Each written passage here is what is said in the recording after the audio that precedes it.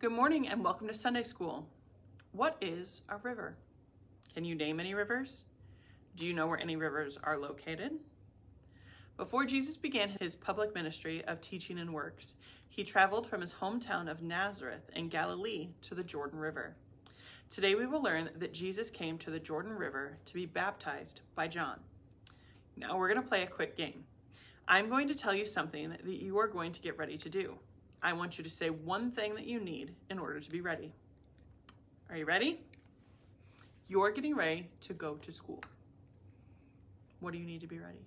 One thing. Okay. What do you need to do to be ready to take a test? How about going to the beach? What about leaving for vacation? Playing in a baseball game? Okay, last one. What do you need to do to be ready to eat dinner? Depending on where we're going or what we're about to do, we might have different ways of getting ready. John the Baptist was called by God to get ready for the Messiah by telling people to repent and be baptized.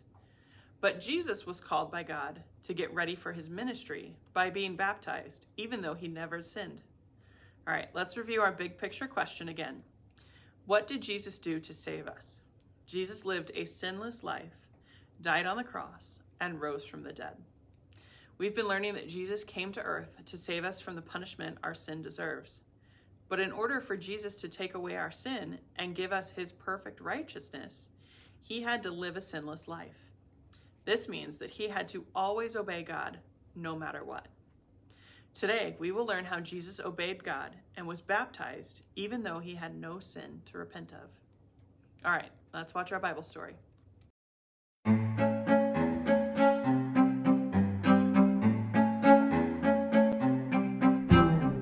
John the Baptist lived in the wilderness.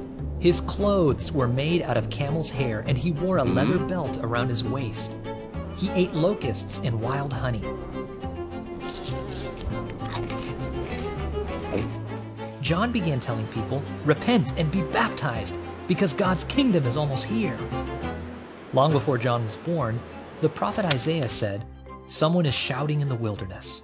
He says, "Prepare the way for the Lord, make his paths straight." Isaiah was talking about John. John had a very important job. He was supposed to get people ready for Jesus, God's promised Messiah. People started to repent. They turned away from their sins and turned to God for forgiveness. Then John baptized them in the Jordan River. Baptism was a picture that the people's sins had been washed away. John preached, "Someone greater than me is coming. I am not worthy to remove his sandals. I baptize you with water, but he will baptize you with the Holy Spirit." John was talking about Jesus. By this time, Jesus was an adult. He went to see John the Baptist at the Jordan River. When John saw Jesus, he said, "Here is the Lamb of God who takes away the sin of the world." Jesus told John that he wanted to be baptized, but John didn't think he should baptize Jesus. "I need you to baptize me," John said. "Why do you want me to baptize you?" John was confused. He baptized people who confessed their sins. Jesus never sinned. Jesus said, "Allow me to be baptized. God says this is right." So John agreed, and he baptized Jesus. Jesus immediately came up out of the water. Suddenly the heavens opened, and Jesus saw the Holy Spirit coming down on him like a dove. God's voice came from heaven. "This is my son," the voice said. "I love him, and I am very pleased with him." Jesus never sinned, but he obeyed God and was baptized like sinners are baptized. Baptism reminds us of Jesus' death and resurrection. It reminds us that when we trust in Jesus, we turn from sin and start a new life, a life lived for Jesus.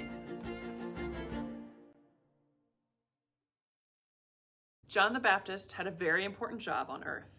God showed John that he needed to tell people to repent of their sins and be baptized.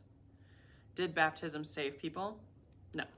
Baptism did not save people then, and it does not save people now. John's baptism was meant to be a sign that people wanted their sins washed away. Did Jesus need to confess sin before he was baptized? No. Jesus lived a sinless life. John the Baptist knew that Jesus lived a sinless life, so he was confused that Jesus wanted to be baptized. But Jesus obeyed God and told John that he had come to live a sinless life for us, and baptism was a part of God's plan. Was God happy when Jesus was baptized? Yes. God said that Jesus was his son and that he was very pleased with him. Because Jesus always trusted God and obeyed him, God was happy with his son, Jesus. Jesus lived a sinless life for us. When we trust in him, God doesn't punish our sin.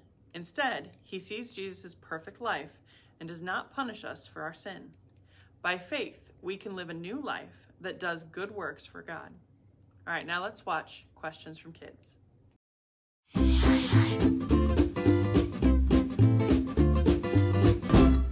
Hi there, I'm Pastor Kevin. It's time for questions from kids.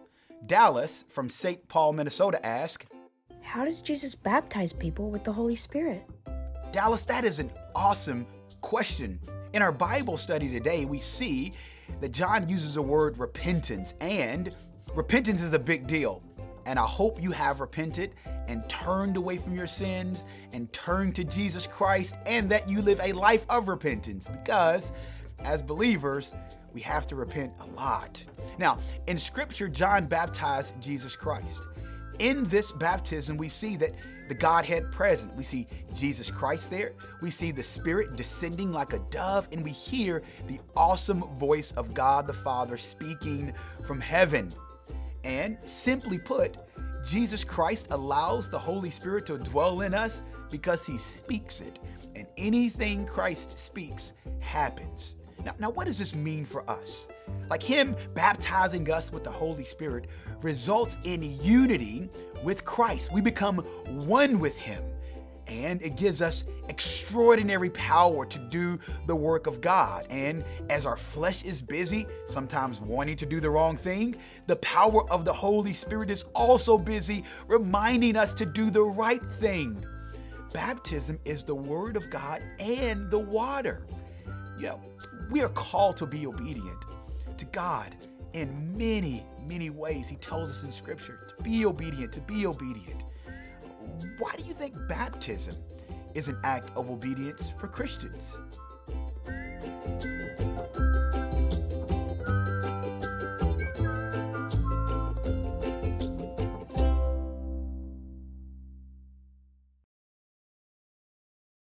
How does Jesus baptize people with the Holy Spirit?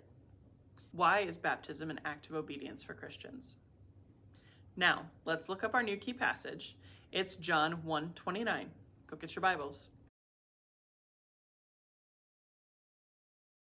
Okay, we're going to start in the table of contents, and we are in the New Testament now, which means we're in the second column, and we are looking for John, which is the fourth book in the New Testament.